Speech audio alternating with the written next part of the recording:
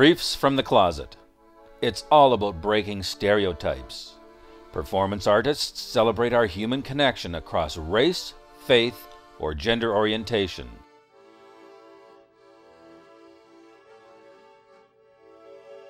University of Waterloo drama student Johnny Trin organized the theatrical evening at Kitchener's Club Renaissance. I have a cast of between 13 and 15 people altogether, and only about 5 of them are actually not heterosexual. So whatever orientation they may be, that's what really makes me happy, because it shows understanding, it shows openness, and it shows the craft at its best. As an actor, as a dancer, singer, a performer, as an artist, you interpret, you comment on life, but to really experience that and really walk the shoes, even if they're high heels, it says a lot about our capacity to love and experience and feel. And so that's what's great about it.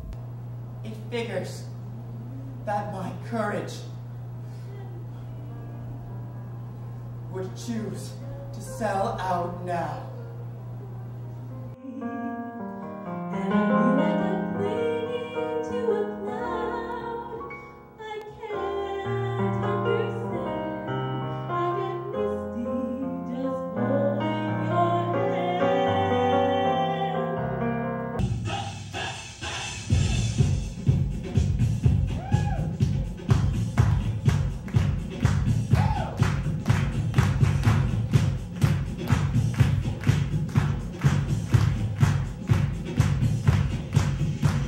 Hey, if I wanted to be married, don't you think a guy like me could be?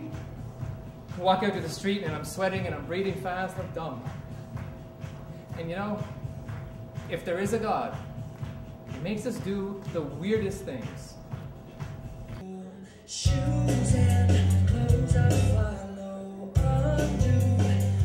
I told her no uncertain terms would I sell her capizios. I have my standards, I have my reputation. Sweetheart, putting capizios in your feet would be like handing Mozart a ukulele.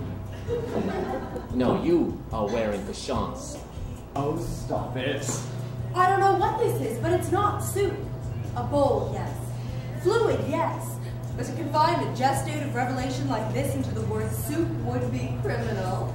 Over the years, it's taken a long time to perfect different things, and I'm still learning, and I'm always trying new techniques, and motivated by other entertainers, and I want to take their ideas, and always evolving. It's like anything in life, right? You're evolving your life, evolving my character, Miss Drew, and I always will be. Oh, come take a look, give me the hook or the ovation. It's mine.